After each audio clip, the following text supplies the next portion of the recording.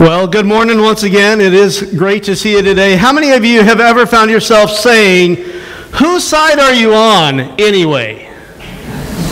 Or whose team are you on? You ever found yourself saying that? I've played a little bit of basketball over my years, and there's been a number of games that I've played, usually just, pick up basketball, open gym, where I have found myself saying, whose team are you on? Like, the best player on their team is actually on my team. You know what I'm saying? Like, continually turning the ball over, playing defense like a matador, like go ahead, have right at it, taking shots that seem to be sponsored by the letter Y. Like, whoa, why would you take that shot? That's just a terrible shot. Like, you are the best player on their team. Whose side are you on anyway? Occasionally, we'll have a little discussion like at a mealtime, and it could be something trivial about what shade a color is or something along that line, and Sela and I may be having a little bit of a friendly back and forth, and we bring in Mom and ask her, and like, you're supposed to side with the husband, you know this, right? And she sides with Sela, and like, hey, whose side are you on? And sometimes we have those comments, say those things, and they're lighthearted, and they're pretty jovial, and then there's other times where we really want to know. This is like something that really needs to be defined, right? Whose side are you on? You need to pick a side. You're either for us or against us. You're either with me or you're against me. Whose side are you on? As we go back and look at the story of Joshua, if you have your Bibles, love for you to turn there. We're going to look at the last part of chapter 5 and then a good chunk of chapter 6 today. If you didn't bring a Bible, you can grab one of the KWC Bibles there in front of you and turn to page 154 if you're grabbing one of those. You're welcome to follow along if you've got a smartphone or a tablet that you've got the Bible on and can access it that way. Whatever works best for you to be able to follow along and access God's Word. I'll have most of this on the screen behind me, but I think there's something really, really tangible and helpful to have it right there in front of you where you can follow along, and sometimes even maybe be able to see things in a little bit of a different translation if that's what you have. So let's jump in, shall we, to Joshua chapter 5, and we're going to pick it up with verse 13. Now when Joshua was near Jericho, he looked up and saw a man standing in front of him with a drawn sword in his hand. Joshua went up to him and asked, "Are you for us or for our enemies? Whose side are you on?" That's a good question. And whose side are you on? He sees this man with a drawn sword. Like, are you on my side or not on my side? Because if you're on my side, then that's cool. If you're not on my side, I need to know so I can be prepared. Check this answer. "Neither," he replied, "but as commander of the army of the Lord, I have now come." I'm not on your side and I'm not on their side. I'm on God's side. Now, I'm going to pause right here. It doesn't necessarily have a lot to do with what we're going to be discussing today completely, but it's worth spending a little bit of time on. As commander of the army of the Lord, who is this man that Joshua is talking to? There are a few different opinions on this matter. Some will say that this is what is referred to as a theophany, which is God demonstrating himself in a likeness so that humanity can see it. Okay? Such as Moses' experience with the burning bush. God's presence in a tangible, visible way, but it's not actually seeing God himself. And so there's some that would suggest that this is God in a man's body saying, hey, I'm here. This is what's going on. And part of the reason why they would suggest that is because, well, after all, who is the commander of the army? Who's the number one in charge of the Lord's army? The Lord. So he said, well, that could make sense. There's many, and I would fall under this category, that would say that this most likely is an angel. That when we look at commander, it's not necessarily saying the commander-in-chief as we would look at it in our government setup, but as the one that's been given the responsibility for making sure that the rest of the angels do what they're supposed to do and all of that, and especially in military-type ways, that this is the head angel, if you will. Commander of the Lord's army. And part of the reason that I would suggest that is because of what comes next. Joshua fell face down to the ground in reverence and asked him, what message does my Lord have for his servant? When we see angels in Scripture, typically there are two things that you will notice. One of two, sometimes both. Angels are warriors and angels are messengers. They're warriors and they're messengers. We'll talk about angels coming, that they're doing this fight. They've been fighting, and who do angels fight? The devil, demons, okay? They fight against sin. Well, a messenger, he's got a drawn sword. So messenger and a warrior. So it seems to me like could easily fit that he is an angel. It's also something of note that when he says that he's the commander of the army of the Lord, he uses the Lord, the name for God, the personal name for God. But then when Joshua bows to him, he's like, what's your message, Lord? And the word that he uses for Lord there is just a common term for somebody that's in charge, a master, if you will. So I'm showing deference to your position. Not saying that that's God, but showing recognition that you have a important position. Okay? So just a little bit of an understanding. He continues. Here's the message. The commander of the Lord's army replied, take off your sandals, for the place where you are standing is holy. And Joshua did so. You see, the angel, I would say, my suggestion, is basically flipped it and said, no, it's not a whose side am I on, whose side are you on?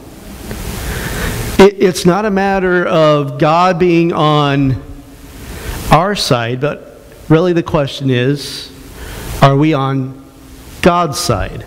Are we on God's team? Whose team are we on? And if you use this idea of team, and there's a little bit of a breakdown anytime you use an analogy when it comes to God and the things of God, there's going to be a breakdown. We understand that, right?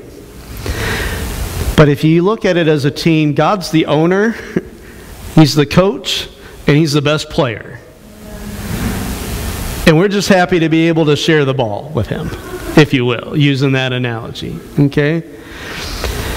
And so there's this kind of a line being drawn, saying, whose side are you on? I'm commander of the Lord's army. Are you going to be on His side, or are you going to be on the other side? It's not a matter of God being on your side. You either get on His side or you're not on His side. Because you're either for Him or you're against Him. And Joshua did so. He recognized that God is God. And so he's like, I'm going to be on your team. So here's the game changer, and then we'll unpack this as we go through the rest of chapter 6. You're guaranteed victory if you stick to God's game plan. If you stick to God's game plan. Do you realize God's got a game plan for your life? In Scripture, we see God's game plan. And in Joshua chapter 6, God's going to give a specific game plan, if you will, for the battle of Jericho. And victory is guaranteed if they'll stick to God's game plan. So let's go to chapter 6. shall we? Now the gates of Jericho were securely barred because of the Israelites. No one went out and no one came in. Then the Lord said to Joshua, "See, I have delivered Jericho into your hands, along with its king and its fighting men." Now, archaeologists will tell us a variety of things about Jericho and what they've done in the excavations on the wall of Jericho. And consensus is Jericho itself was not a large city as far as inhabitants go. That there were not a lot of people there in comparison to a lot of the other major cities of the time. But that the walls of Jericho were very intimidating.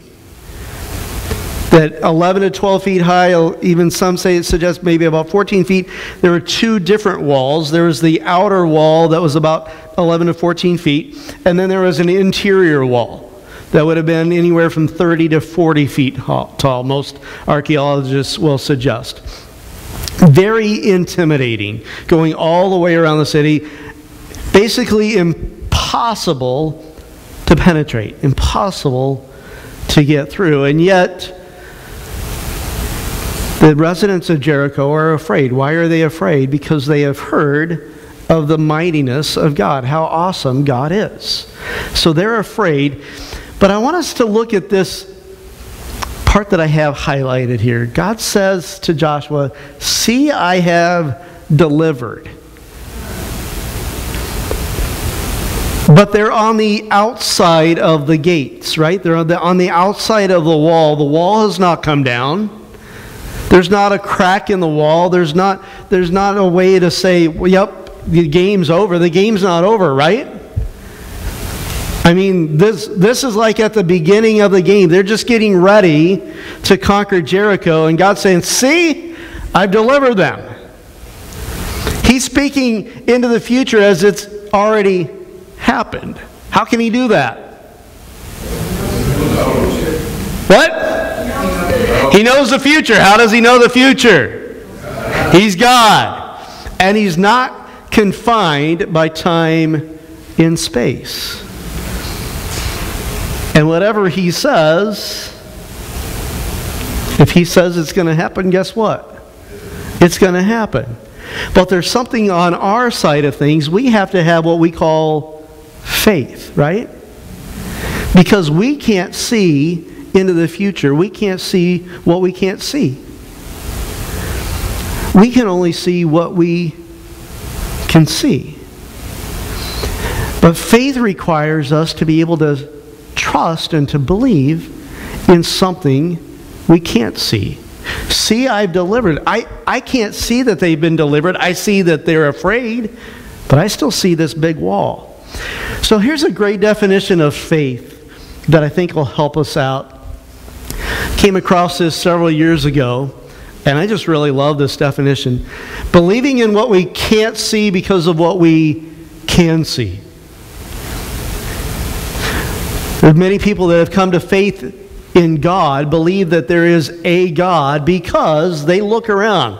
I mean, if you have been outside, how many of you have been outside in the last, 24, 48 hours? All of you should raise your hand. You did drive in today, right? Okay.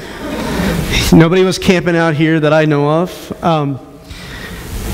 Have you looked around creation? How many of you saw like a sunset in the last couple days? And go, okay, there's got to be a God. Look at that beautiful, gorgeous sunset. How many of you have witnessed the birth of a child? If you haven't, I'm telling you, there's something about witnessing the birth of a child, especially when it's your child. And like going, wow, God, you are amazing. And you start learning more about how the human body is made. I mean, scientists have been at this for years, and they're still discovering more and more and more information about the human body. And then we go even beyond that to the galaxy and everything. And just like, okay, because of what I can see, I'm going to believe in what I can't see. And Joshua is looking at what he can see, what he has experienced. Okay, we crossed the Red Sea. I saw that. So I have faith. That gave me faith so that when God said, okay, now we're going to cross the Jordan River that we talked about last week, and you're going to have the priests take the Ark of the Covenant, and as soon as they step foot into the Jordan River, I'm going to part the river, and you're going to walk across on dry land. Well, it took faith to do that, but they were believing what they couldn't see because of what they could see. I've trusted God in the past. I saw God move in the past, and I believe He can do that again. He'll do it again because He said this is what He's going to do. So the priests, when they step foot in the water parts. And when Joshua is brought to the walls of Jericho and God says, see, I've delivered them into your hands, I believe Joshua says, okay, I trust that. I have faith in that because God, you have shown me that I can trust you. I'm going to trust you for what's ahead because of what I can see behind me, what I can see going on around me. So faith. Let me go back to sticking to God's game plan. It takes faith to trust God for His game plan, right? So, okay, I'm going to trust God that you know what you're talking about. Why do we trust God that He knows what He's talking about? Because He's God. And because He's proven Himself as we read His Word that He knows what He's talking about. That we can have faith. That we believe in what we can't see because of what we can see. Verse 3, march around the city once with all the armed men. Do this for 6 days. Have 7 priests carry trumpets of ram's horns in front of the ark. On the 7th day, march around the city 7 times with the priests blowing the trumpets. When you hear them sound a long blast on the trumpets, have the whole army give a loud shout. Then the wall of the city will collapse and the army will go up, everyone straight in. Do you guys get the game plan here? Does this sound like a reasonable game plan for conquering a city? Does this sound like something that we've done a lot of research and we've got a game plan? This is how we're going to go about this. Okay, we know that the walls of Jericho they're intimidating. We know that most people would look at that and go, that is insurmountable. There's no way we're getting through there. You know what? Here's what we're going to do, guys. We're going to get up camp. We're going to break camp the first day, and we're going to march around the city one time. We'll blow trumpets a little bit. We'll carry this ark around, but that's going to be it. No hammers, no dynamite, anything like that. We're just going to walk around, okay? And we'll come back. Second time, next day, we're going to do the same thing. 3rd day, 4th day, 5th day, 6th day. On the 7th day, we're actually going to walk around it 7 times. And then we're going to blow the trumpet really loud and long. And then we're all going to shout. And then we're going to go straight in. Team, on 3. Ready? 1, 2. And you got to be saying, did one of the assistant coaches come up with this game plan or something? Because this just doesn't sound real great. But what did they do? Joshua had commanded the army, do not give a war cry. He goes on and he passes on the information to all of them. He passes it on to the priests, and then he passes it on to the rest of the soldiers. They commanded the army, do not give a war cry, do not raise your voices, do not say a word until the day I tell you to shout, then shout. I love what I see here. I don't know if you see this or not. So just in case you don't see it, I see it and you don't see it, I want to help you see it. Did God tell Joshua not to have the people even talk? You can look at it. You can consult your text there. He just told them to shout on the last day. He didn't say that they couldn't talk when they were walking around the city wall. But God did tell them to wait till the 7th day and the 7th lap completed and the trumpet had sounded before they shout. Joshua is a tremendous leader. He doesn't always get it right, but Joshua gets it right the majority of the time. And I love what he does here. Instead of just telling the people not to shout until the seventh day, after the seventh lap, after the trumpet blows, Joshua tells them, don't shout, don't even raise your voice, and in fact, you know what? Don't even say a word as we're marching around the city. Why do I think that's brilliant? Here's why. I think Joshua knows how people are. And you start marching around, and especially when you start to get a crowd of people and they're walking, what happens? They're talking. What happens? It happens even in here on Sunday mornings as we're doing the little, the countdown or whatever, music's playing, and this is great. We got to talking, and it's a little noisy in here. And it's a great noise, but it builds. It's the same thing that happens in a classroom, right, teachers? You get a little bit of talking, and then somebody else has to talk a little louder so that they can be heard, and then it starts. What started as a whisper becomes like a shout because there's more people and they want to be heard. And Joshua said, just, you know what? No talking. I also love it because typically you're more likely to really be reflecting and thinking what's going on if you're not talking. It's harder to really think, what is God doing? What is God about to do? God, what would you even be saying to me during this moment? I think this was a great opportunity. I think this is like discipleship 101, learning to listen to God. Keep your mouth shut. You're going to walk around, and as you walk around, you're going to be able to sense and hear God speaking to you. And we're going to wait till that seventh day, after the seventh lap, after the horn blows the extended time, before we shout. So let me give a little bit of an application, shall we? I think too often when we hear something, God says, don't do this, we say, well, how close to that can I get? When I was working in youth ministry, we talked about sex quite a bit. Sex is a topic that teens, I don't know if they like to talk about, but they need to hear about it fairly frequently, a reminder of God's ways, God's standards. And truth be told, adults probably need to hear about it just as much or more than teenagers. God's standards. But the question that I would have once in a while come up in one form or another is basically, how far is too far?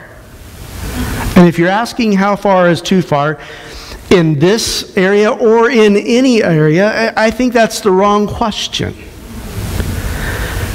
How close to sin can I get? Well, how about how far away from sin can we get? Instead of how close to the edge, let's give ourselves some distance here.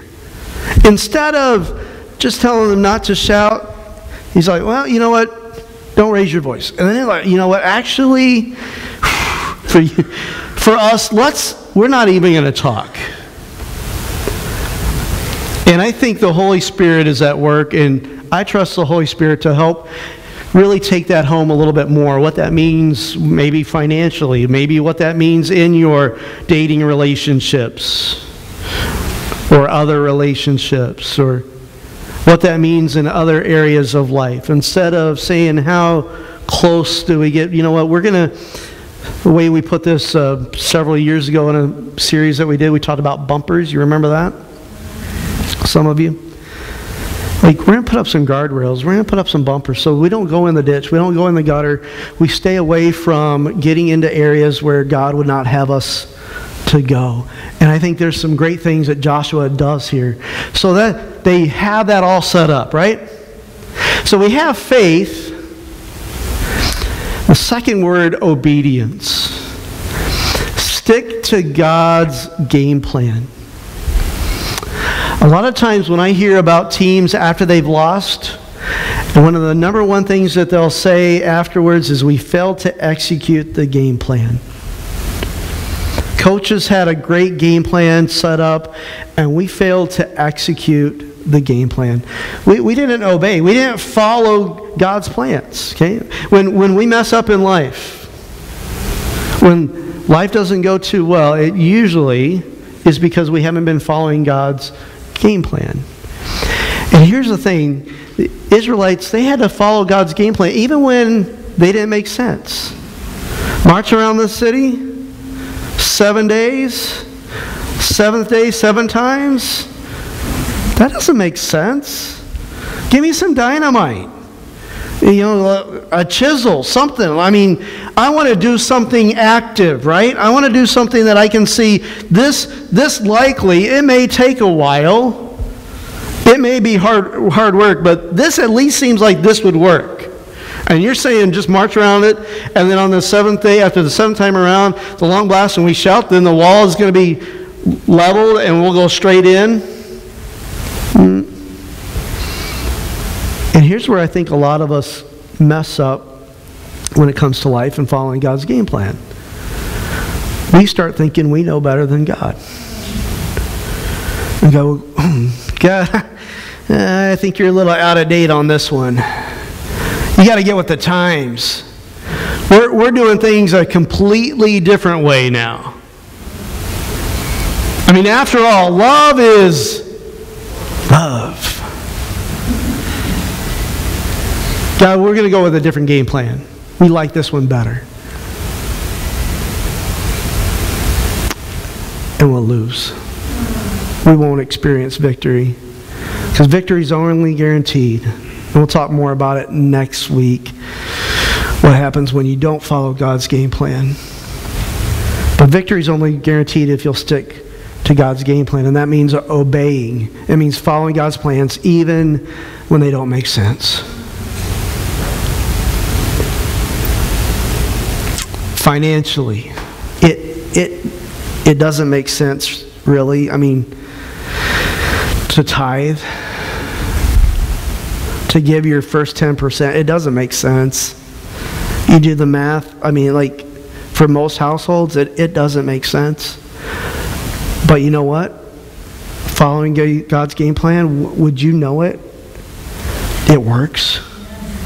It doesn't make sense. You do the math, it doesn't make sense. But I'll just tell you from experience, it works.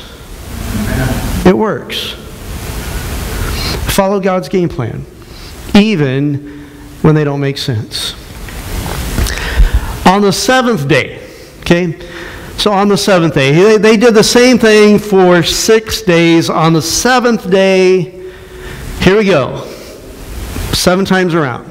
7th day they got up at daybreak and marched around the city 7 times in the same manner, except that on that day they circled the city 7 times. The 7th time around, when the priest sounded the trumpet blast, Joshua commanded the army, "Shout, for the Lord has given you the city."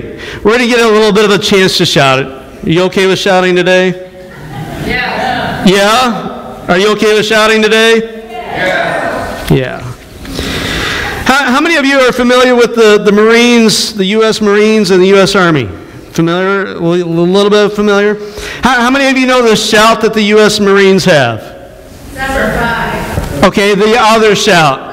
Hoorah! Hoorah! Okay, Marines shout, hoorah! And the U.S. Army shouts, oh man. Our military's in trouble. Nobody knows what the army shouts? You guys think this is a pastor joke setup, don't you? You're like, we're afraid because you're going to give us some. Okay, here's what the army shouts. I looked this up. It's got to be true. It was on the internet. Okay, the U.S. Marines shout, hoorah! The U.S. Army shouts, hoorah! Sounds pretty similar. But they're different. They have their own unique ones. And a U.S. Marine would never shout what a U.S. Army soldier would shout, unless maybe they're in battle and they're showing camaraderie, right? Vice versa.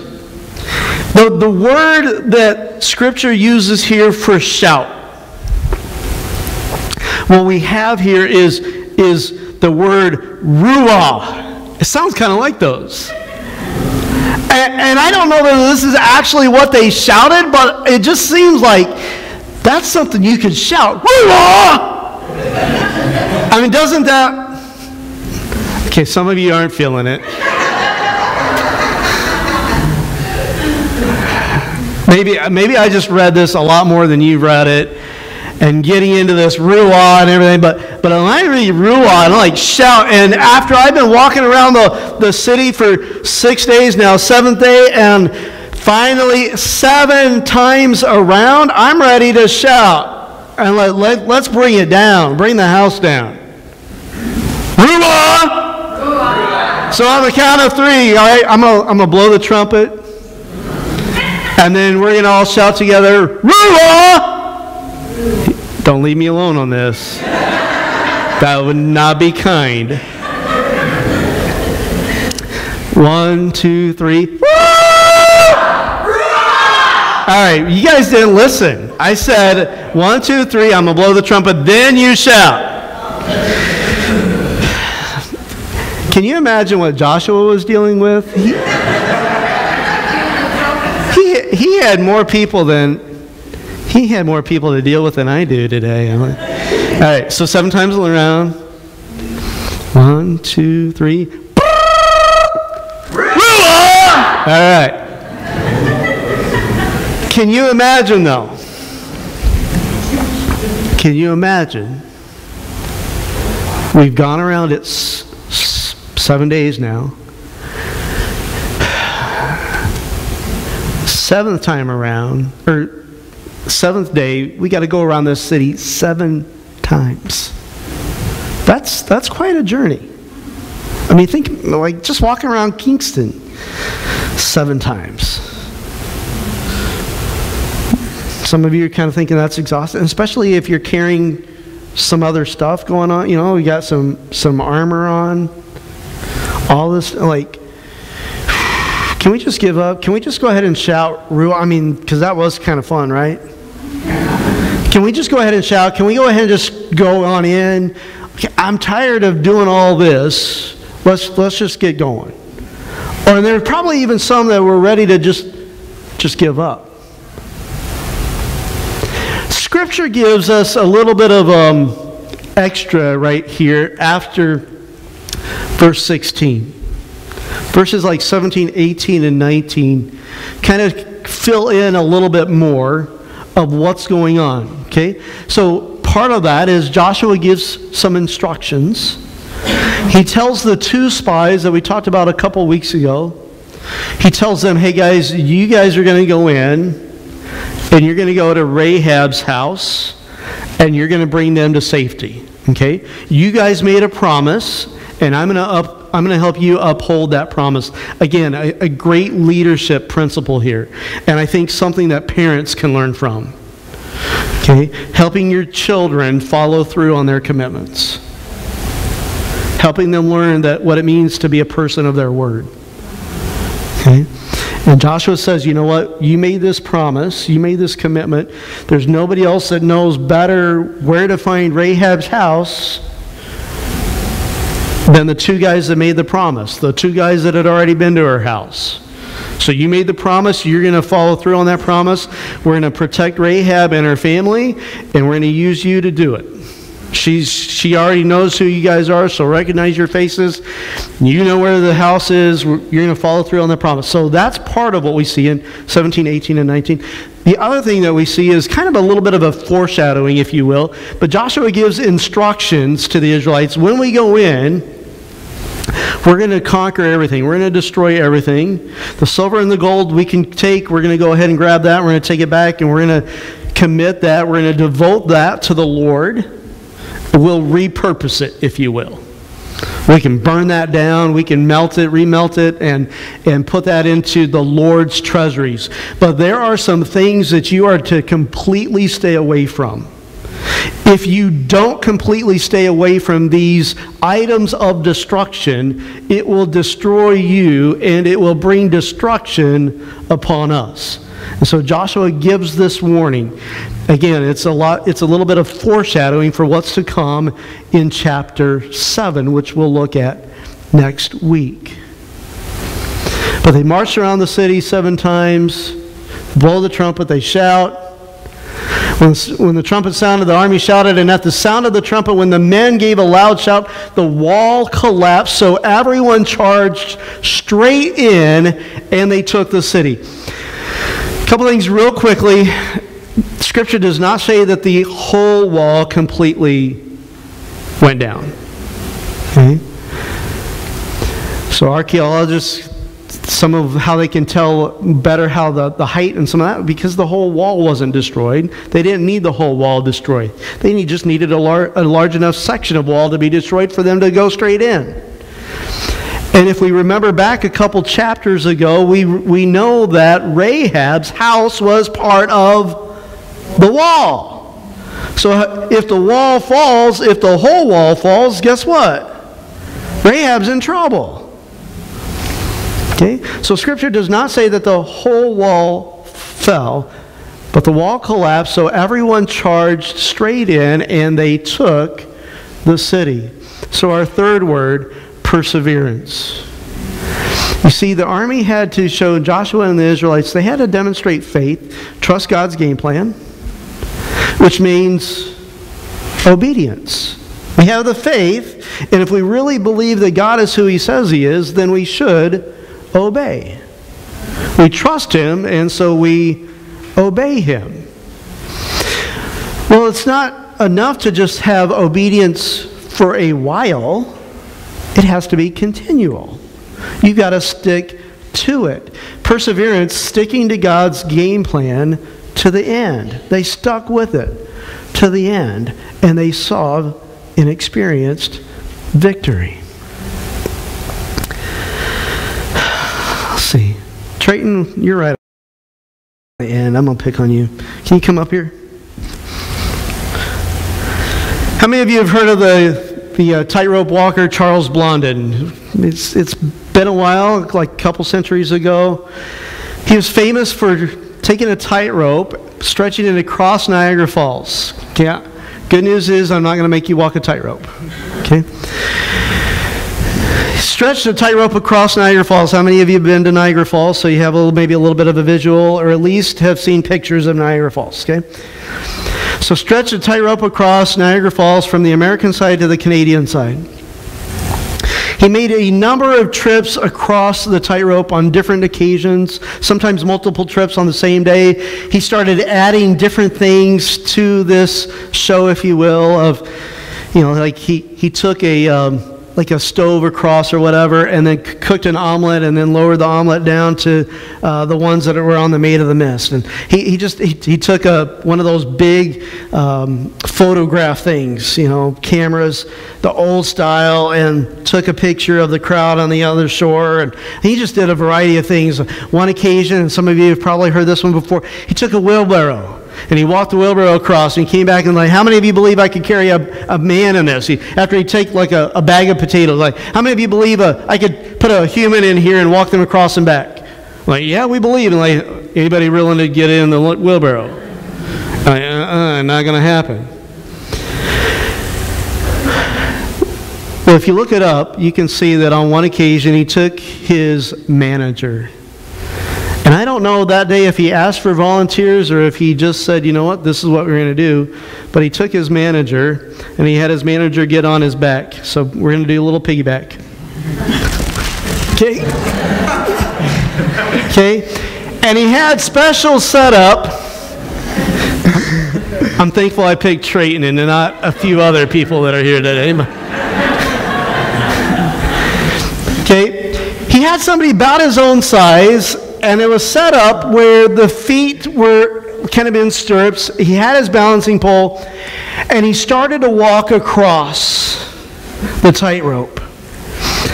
And he told his manager, don't look down. Well, wouldn't you know it? As he was going across, the manager looked down, and he's starting to freak out a little bit. He's having problems.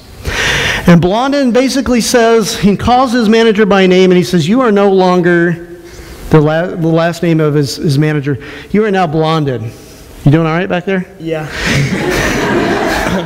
Need a boost? Yeah. All right. That's good. All right. So you're no longer, calls him by his last name, you are now Blondin. What I do, you do. If I lean, you lean. If, for some reason, I start to kind of lose balance, you do not try to balance yourself. Because if you do, we'll both go down. That's a great picture of faith. You guys give Trayton a hand.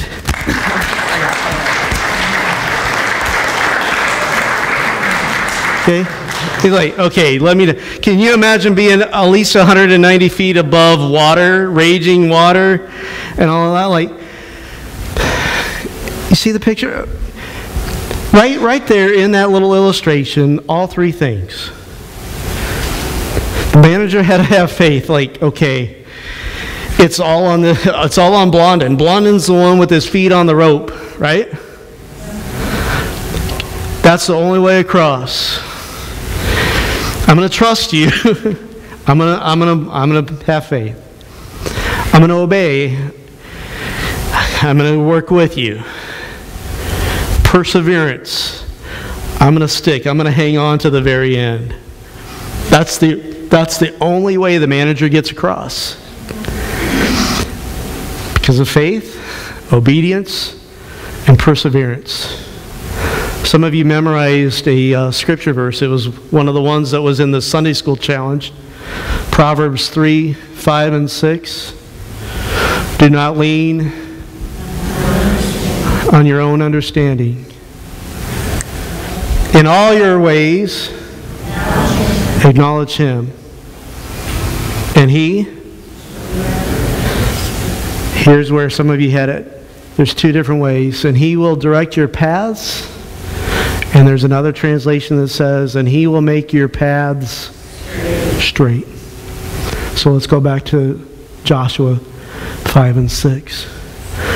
Trust in the Lord. Whose team are you on? With all your heart. Faith. Believing in what we can't see because of what we can see. So trust in the Lord with all your heart. Lean not on your own understanding. Wait, I don't see it, but I'm going to trust, right? In all your ways, acknowledge Him. So we have obedience and perseverance. Acknowledge Him. That means He's God, so I'm going to listen to Him. I'm on His team. It's not He's on my team.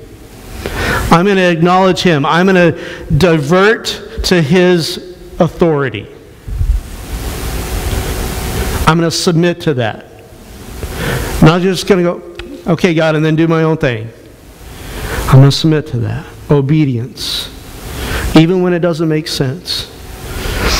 And Scripture says, and He will make my paths straight. So Joshua, we believe, we trust the game plan. We're going to obey. We're going to walk that out. And we're going to keep walking that out until the very end. And what did God do? The walls came down, and what did Scripture say? And they went straight in. And He will make your paths straight. A guaranteed victory if you'll stick to God's game plan. I think a lot of us, it's not so much the issue of faith. We believe God. We trust God. It's taking that trust to obedience. And then obedience to perseverance, I think, is where most of us have the issue. Somewhere in those two, obedience or perseverance, is where I think God's going to get you today. And say, this is what we need to work on. Here's my plan, and you haven't been working it. You haven't been living by it. You've been doing your own play. You've been calling audibles, to use a little bit of a football reference. You've been changing things. You think you see something that I haven't planned for, that I don't know about. Stick to the game plan. Obey. Even when it doesn't make sense. And stick with it till the end. You're guaranteed victory. I'm going to invite our praise team to make their way back up, as well as the ushers.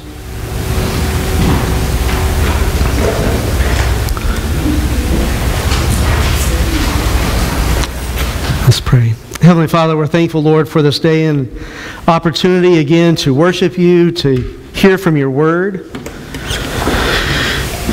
Father, I thank you that you are a trustworthy God. You're a God that we can believe in, a God that is an amazing God. Nothing, absolutely nothing is too difficult for you. Father, you see what we can't see. You know what we don't know. You know all things. And God, with knowing that, help us to obey you.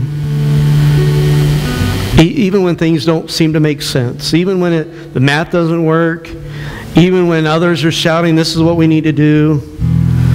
God, help us to obey you in everything. And help us to persevere. Help us to stick with it no matter what. Even when life gets hard, help us to stick with it, knowing that you are good all the time, that you're still God. And so, God, hear our praise as we worship you with our lips, as we honor you with our pocketbooks, and most of all, may we honor you with our lives. We pray this in and for your name. Amen.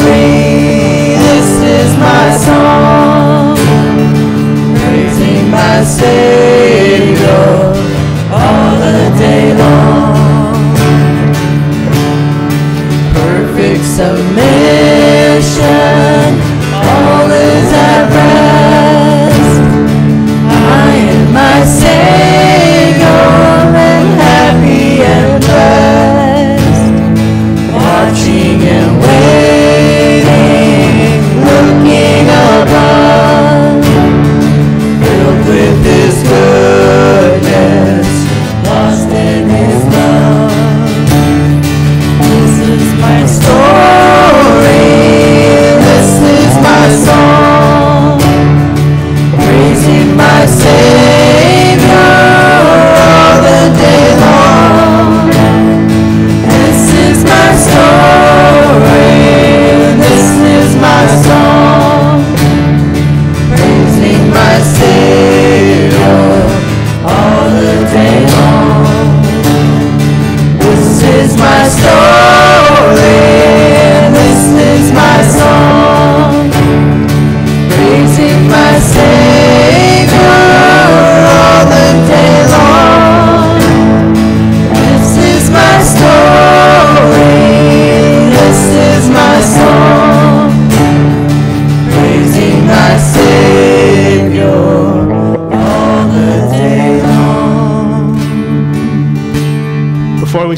last song, I just want to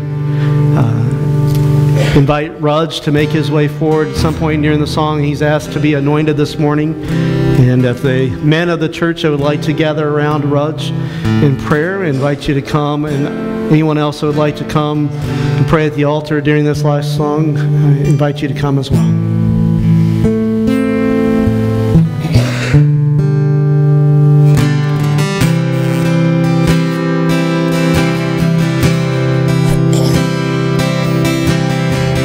My hope is built on nothing less than Jesus' blood and righteousness. I dare not trust the sweetest frame, but wholly trust in Jesus' name.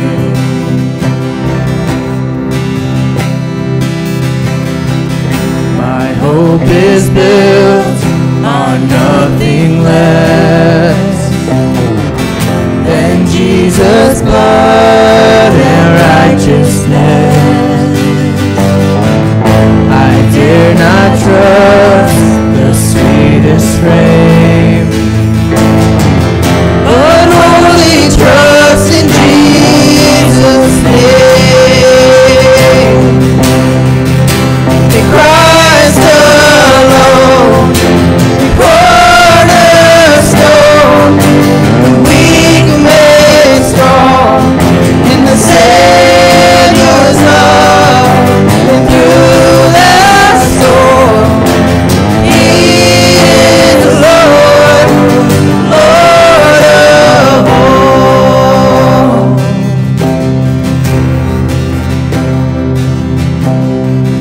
When darkness seems to hide His face, I rest on His unchanging grace. In every high and stormy gale, my anchor holds within the veil, and my anchor holds within the veil. In Christ alone, the cornerstone, and weak made strong in the Savior's love, and through the storm, He is the Lord, Lord of all.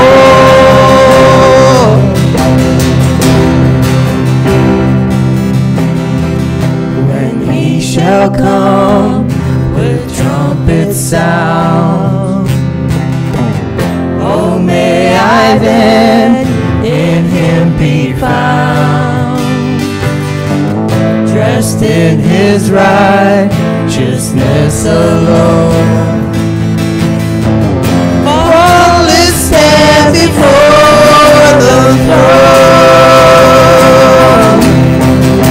In Christ alone, cornerstone, the weak made strong in the Savior's love, and through the storm, He is the Lord, He's Lord of all.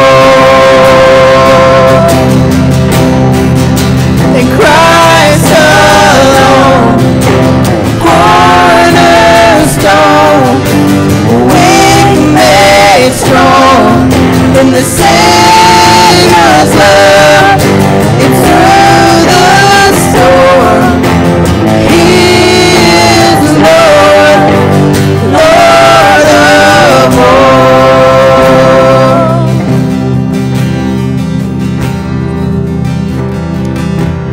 Heavenly Father, we say, yes, you are Lord, Lord of all, the sovereign God, the Alpha and Omega, the beginning and the end, the one who is and was and is to come. The one who knows the future from the beginning. The one who sees all and knows all. The one who is our healer. And Father, as your word has invited, Raj in obedience and by faith, trusting that you are still God, has asked to be anointed today. We ask, Lord, that you would do for him what your will allows, knowing, Lord, that you are able to do the impossible. You're able to do all things. And so, Father, we anoint him in the name of the Father, the Son, and the Holy Spirit, asking that you would work for his good, but more than that, asking that you would work for your glory. For this doctor that Raj asked if he believed in divine healing, didn't seem to really have a response. God, I pray that the next time they meet, he'll have a response. Yes.